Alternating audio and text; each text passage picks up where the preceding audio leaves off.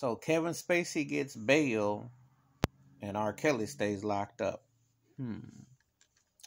Two-time Oscar winner versus a three-time Grammy Award winner. White man charged with sexual crimes. Black man charged with sexual crimes, convicted but was charged but was held federal.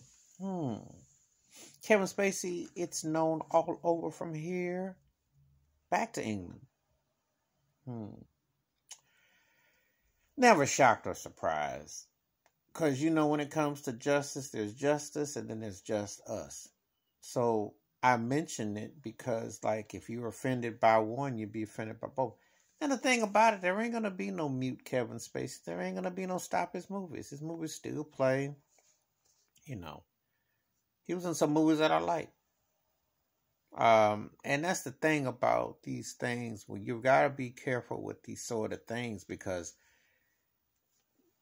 people will still go to see what you do, or they will watch.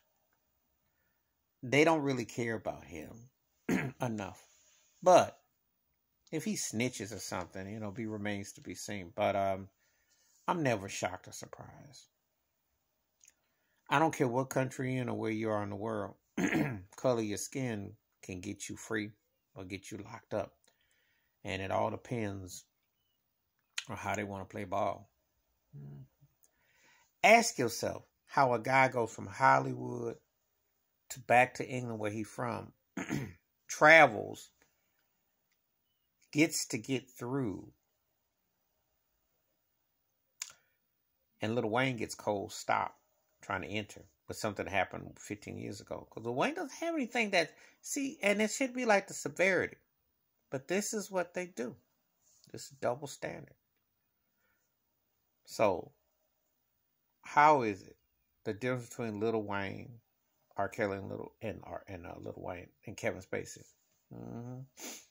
White dude privilege, two Negroes. One locked up, couldn't get no bail. The other one got denied entry to the country.